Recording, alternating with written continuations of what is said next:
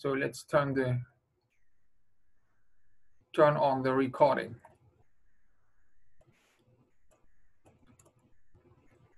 Okay, so 2 bar is always identical to a reflection.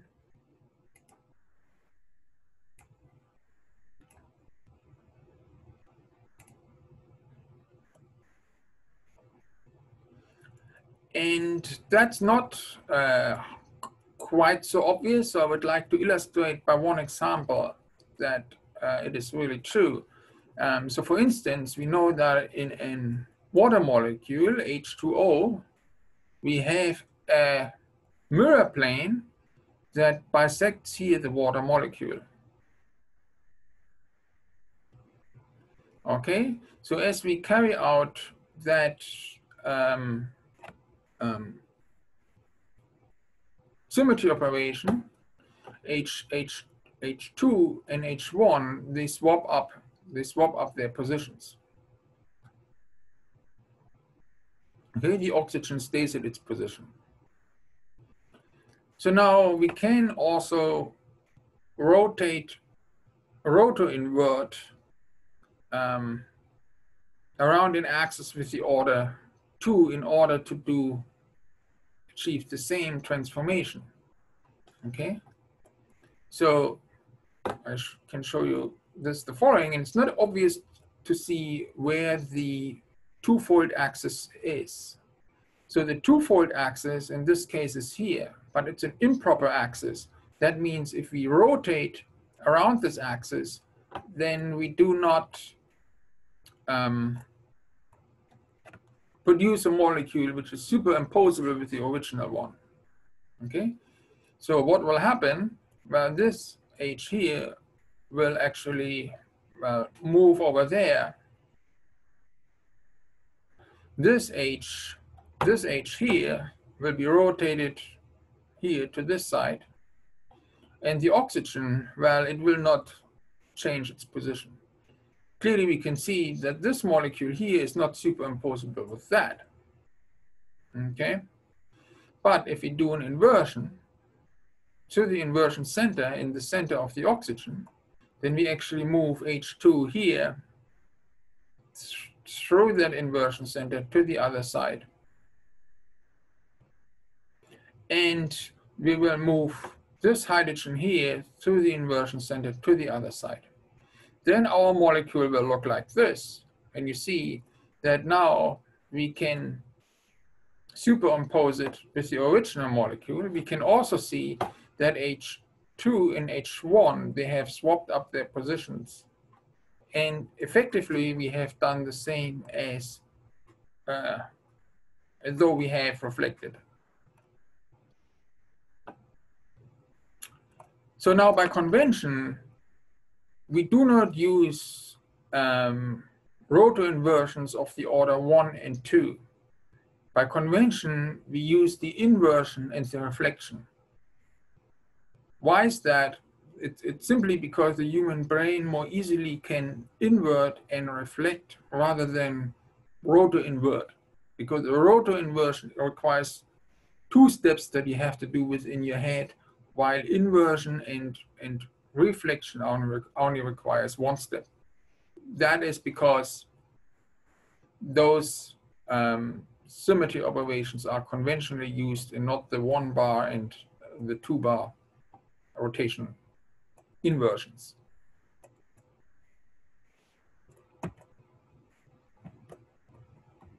So I don't know why, again, my PowerPoint slide does not move forward. Is that because the computer works so slowly for a specific reason?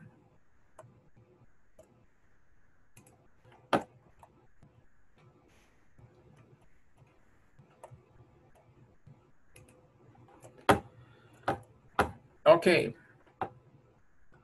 so now we have found all symmetry operations and elements that there are.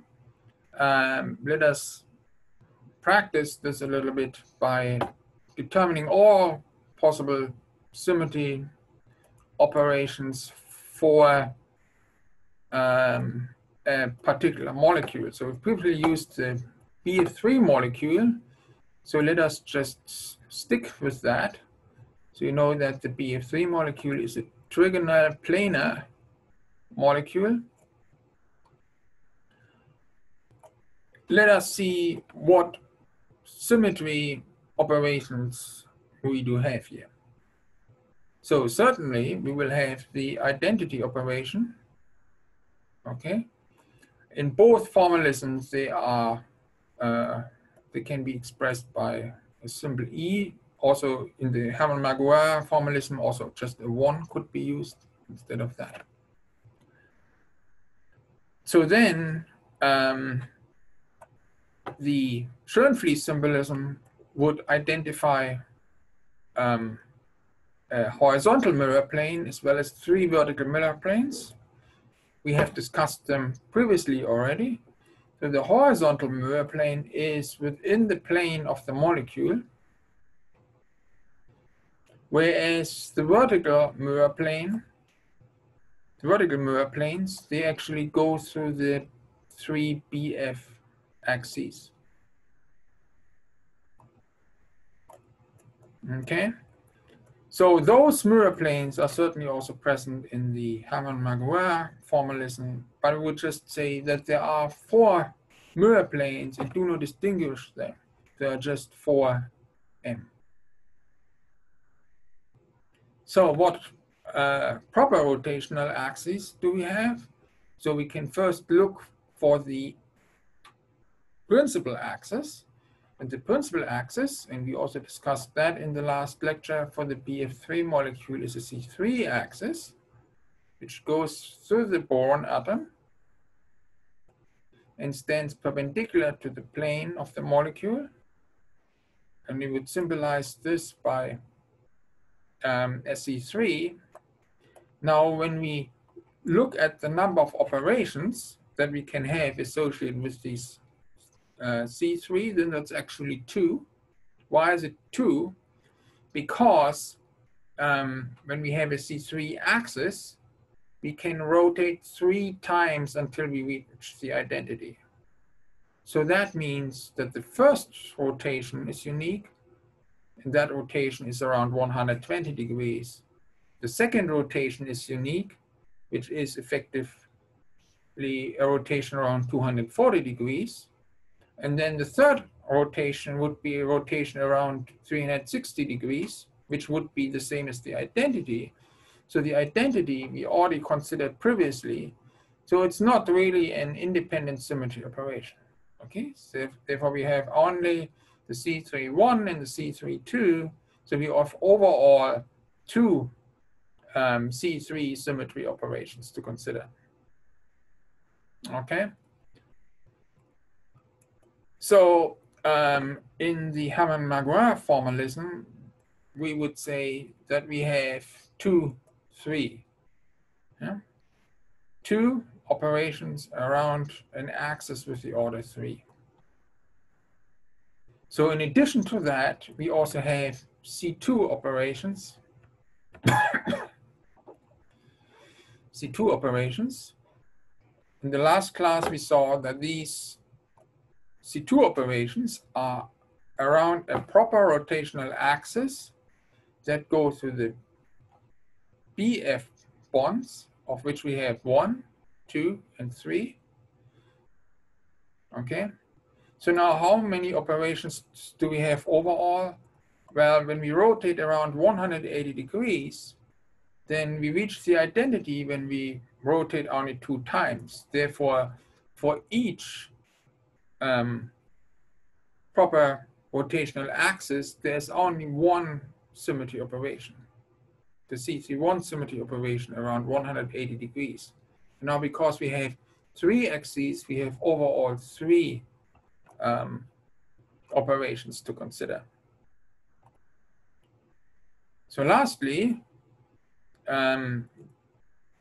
we have 2 S3 symmetry operations to consider. So we have actually an S3 improper rotational axis, and that S3 improper rotational axis just stands where the proper rotational C3 axis is. So it goes to the center of the Bohr atom and it stands perpendicular to the plane of the molecule. So how can we see that this symmetry element is there? Well, we only need to show that we can rotate by 120 degrees and then reflect perpendicularly, and then the produced molecule will need to superimpose the original molecule. Okay, so let's do that in our mind.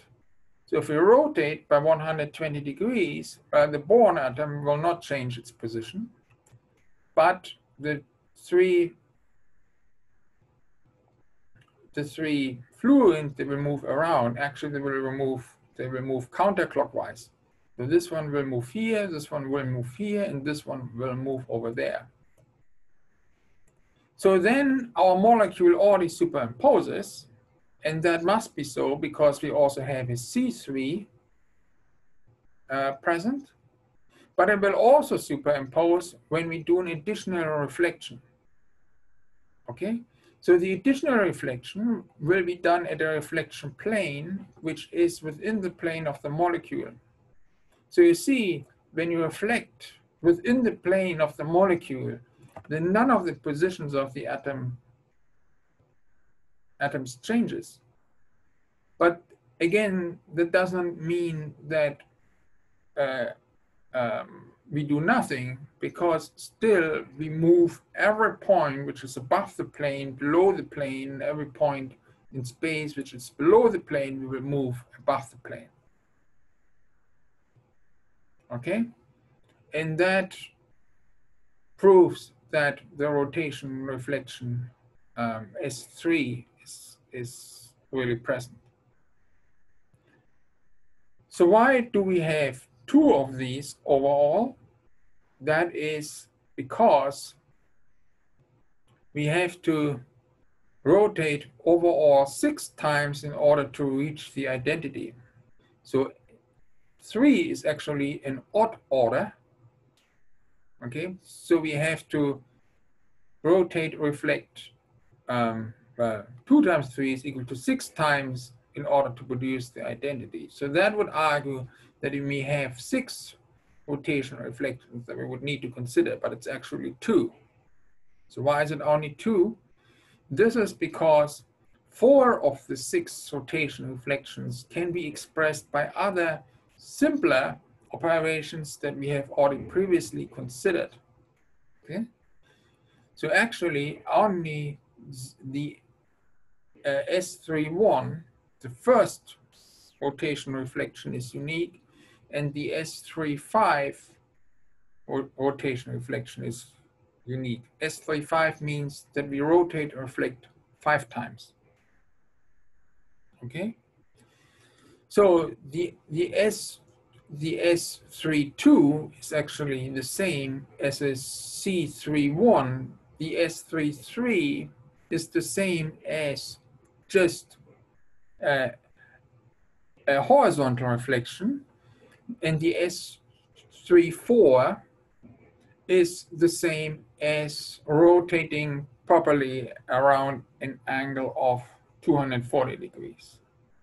Okay, and all these symmetry elements we have previously considered. Of course, the S36 would be then identical to the identity. Okay, so when we count symmetry operations, it's important that we count each operation only one time, and we always list the most simple symmetry operations, and then more complex symmetry operations that just duplicate that more simple symmetry operation are not considered anymore. So for that reason, only the S31 and the S35 symmetry operations are unique symmetry operations. So now, what about the Hammond-Marguerre formalism? Well, for the 3C2 operations, well, we would write 3, 2, And for the 2s3 operations, we would write 2, 3 bar. So now, once we have found all the symmetry operations associated with a particular object, such a molecule, we actually know all that we need to know about the symmetry. This set of symmetry operations describes the full symmetry of an object. And a set of symmetry operations that describes the full symmetry of an object defines a point group.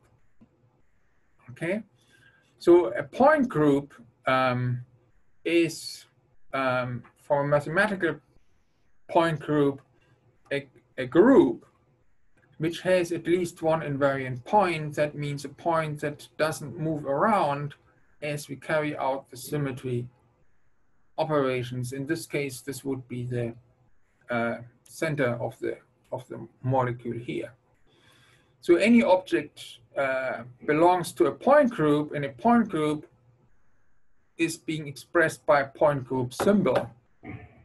So for instance, that set of symmetry operations here defines the Schoenflies symbol D subscript 3 H in the Schoenflies symbolism. In the Hermann-Marguerre symbolism, the respective symbol would be 3 bar M.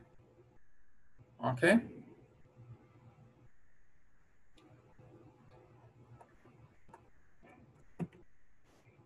All right. So we actually know now everything we need to know about the symmetry of molecules. I've kept this fairly short. I could teach a much more extensive version of what I just taught in my other course, Chem 307, 407, which deals more with molecular structures, in particular coordination compounds. So if you take this course, you can hear a much more extended chapter about the symmetry of the molecules. I do not want to duplicate what I teach in another course here too much, therefore I keep it here to the very minimum, and I would like to continue now with the symmetry of extended solids, which is not part of the Chem 307, 407 course.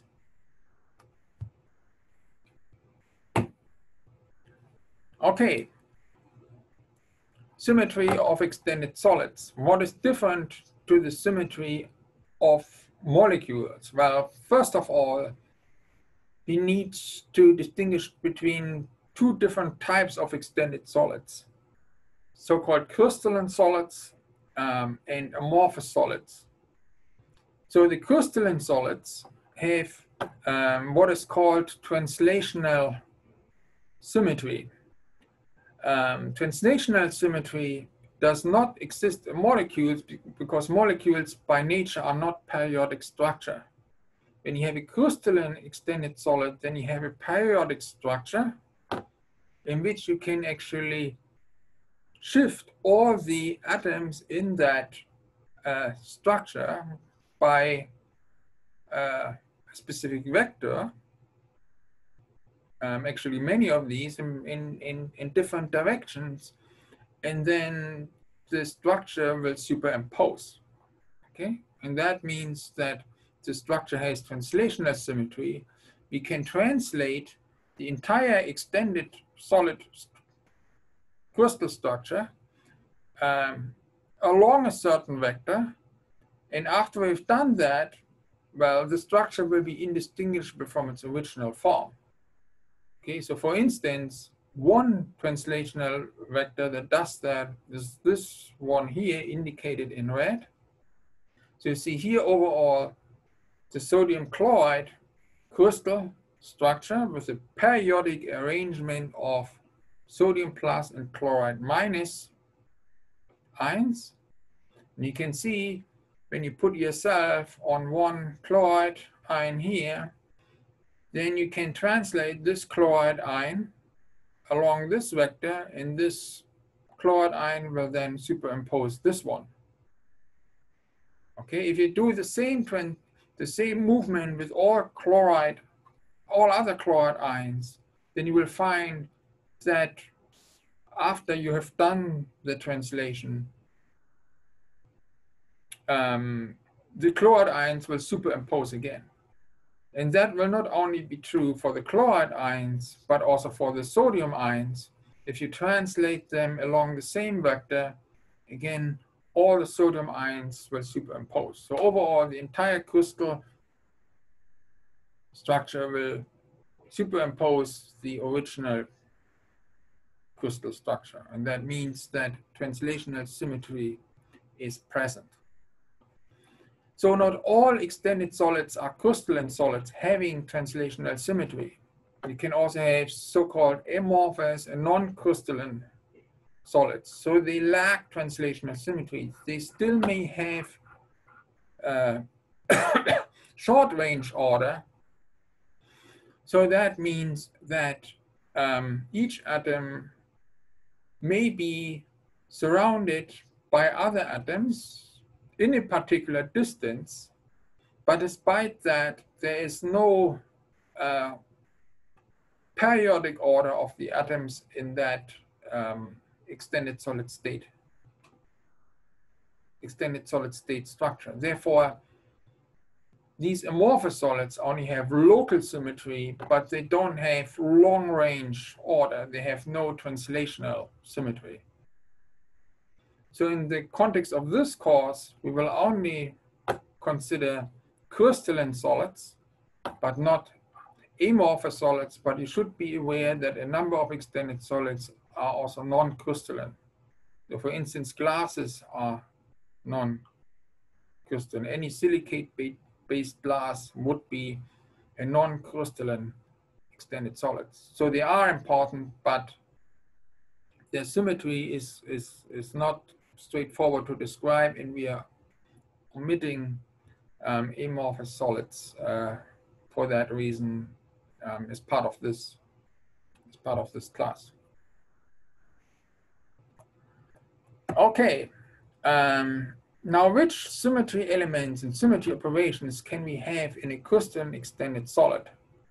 Okay, we have previously termed we have translational symmetry, but there's an interesting effect associated with the translational symmetry. It eliminates certain other symmetry elements and symmetry operations. So in particular, we can only have proper and improper rotational axes with the order 1, 2, 3, 4, and 6. Or 1 bar, 3 bar, 4 bar, 6 bar. We can also have mirror planes, which would be the same as a 2 bar. So why is that? So why does, for instance, translational symmetry excludes the presence of a 5-fold axis or 7-fold axis or an 8-fold axis? So that is essentially, well, a floor tiling problem. So we can show very easily in 2 dimensions that only trigonal, tetragonal, and hexagonal symmetry are consistent with translational symmetry. So you can very easily imagine that you can take triangles and fill out space completely by arranging triangles in a periodic fashion. Okay, the same also works with squares. Yeah, you can add squares, well, next to each other so that basically the 2-dimensional space is filled out completely, or that your floor is completely tiled with the squares.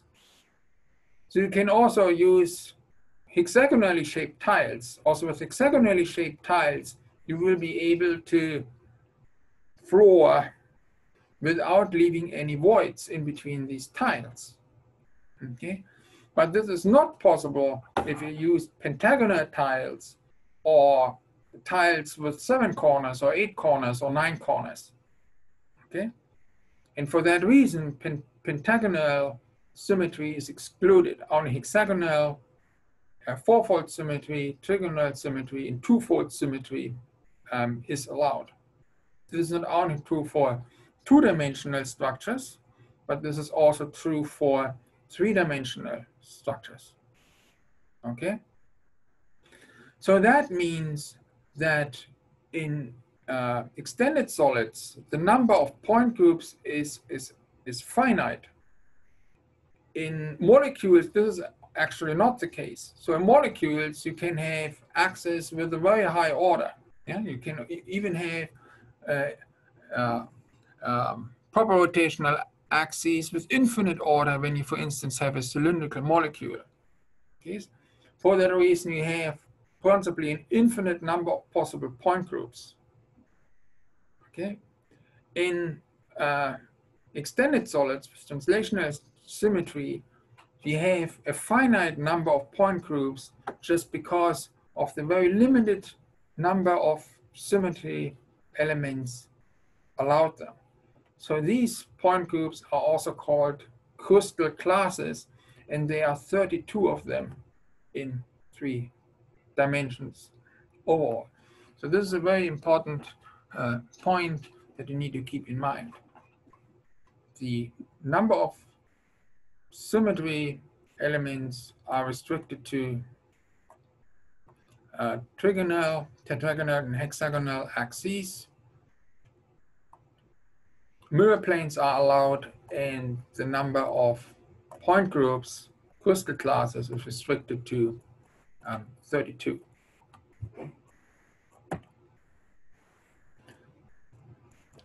All right, so now how can we best describe a crystalline solid with a particular symmetry? So you can describe it by describing its crystal structure. So the crystal structure is made of 2 components: the lattice and what is called the basis or the motives. So the lattice is a mathematical construction. It defines an infinite array of points in space in which each point has identical surroundings to all others. Okay? And then the basis is placed within the lattice following the symmetry of the lattice. So the basis is actually nothing else but the atoms within the lattice. So both the lattice and the motive describe the overall crystal structure. So the basis can be on lattice points, as shown here, but not necessarily so. Okay? Therefore, a position of a lattice point always needs to be distinguished from the position of an atom within the respective lattice. So now when you have an extended crystalline solid, you basically have an infinitely large structure because of the presence of periodicity, because of the presence of translational symmetry. Now we need to think about how can we express that periodic structure in the shortest possible way. And in order to do that, so we have to define a repeating unit of that crystal structure. Okay.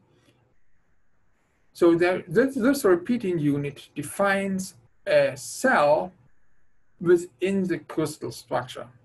There are 2 different cells that we know. The first one is called the primitive cell. So this is the repeating unit, the simplest repeating unit, the simplest cell that contains 1 lattice point. Okay, so here there are different cells defined. So all these cells, they represent repeating units. Okay, but they are not all a primitive cell. So the primitive cell would be a cell that contains only one lattice point. Okay, so this here would be a primitive cell because it only contains one lattice point. It seems to contain 4, but you see here that each point is being shared by 4 other primitive cells.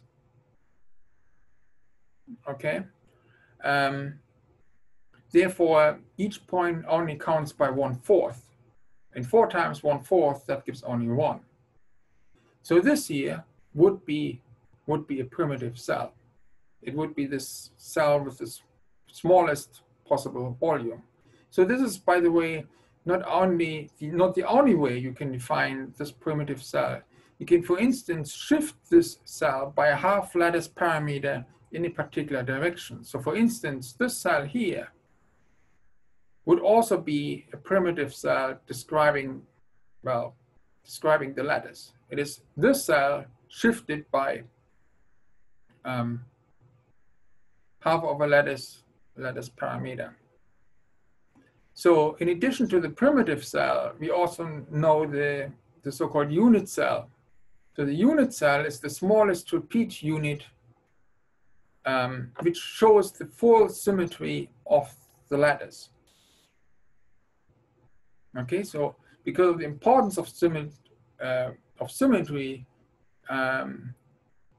we not necessarily look at the smallest possible cell, but at the smallest possible cell that shows the full symmetry, and that is the unit cell. All right, so now we have defined the what a lattice is, what a motif is, what a crystal structure is, and what a primitive cell and a unit cell is. I see we are out of time, and therefore we will stop at this point, and we will continue then in the next class, and I will stop the recording now.